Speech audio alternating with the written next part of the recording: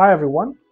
In this video we are going to be doing something really interesting, at least it seems interesting to me. So we're going to be working with the ESP32 development board. Before I start, I want to say thanks to Bill from Taste the Code. He gave me the board, so subscribe to his channel. He does a lot of interesting things like repairs and other things related to electronics and programming.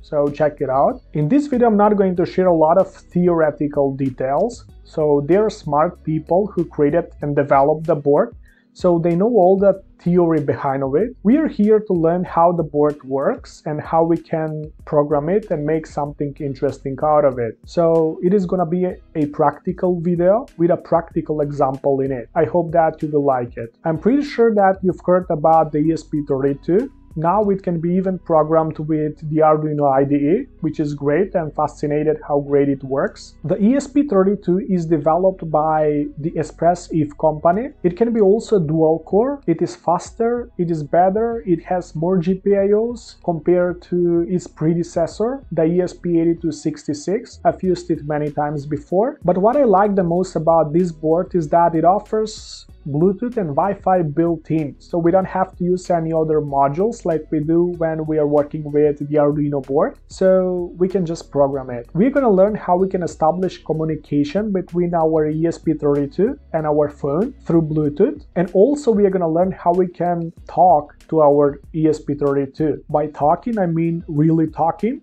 using voice commands to start something or to trigger something, to control something. I think that it is gonna be interesting for you. So let's see what we're gonna need for this example. The ESP32 board, you can also use Arduino and its Bluetooth modules, but I haven't tested it with the modules because I don't have them at home. If you have them, just test it and tell me whether it works. I hope that it will work. 3 LEDs, 3 220 ohms resistors, some jumper wires, Arduino IDE with ESP32 support installed. If you don't know how to do it, just leave a comment down below. I will try to help you or make a video about it, and an Android smartphone. And we can start. Here are the schematics that we have to follow. Just pause the video and do it. Go to the repo that I'm gonna leave a link down in the description. So just clone or copy the code. Feel free to tweak it, especially if you are a beginner. Try to change it to be suitable for your needs, so it is gonna help you to learn more. I'm assuming that you've already prepared your Arduino IDE and you're able to upload the code to the ESP32 board. Once you have everything set up, upload the code to the board. And now we need to have an app to establish the communication. I'm gonna leave a link down in the description from my app that I created and published it on the market. It is called Talk to ESP32. Just download it and install it like you do with the other apps that you use. Go to your Bluetooth settings and pair your phone with the board, and let's see how it works.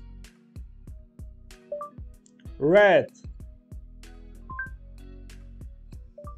yellow, blue,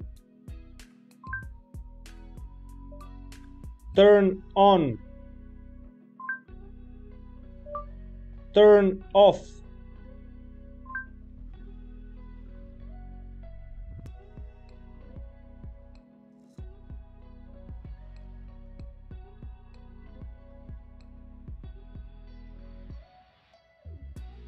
So thank you guys, that was everything that I've got. So I hope that it was interesting for you. The code and everything is gonna be down in the description, so we can check it out. If you've got some troubles understanding the code, leave a comment down below. I will try to help you. So bye bye, have a nice one.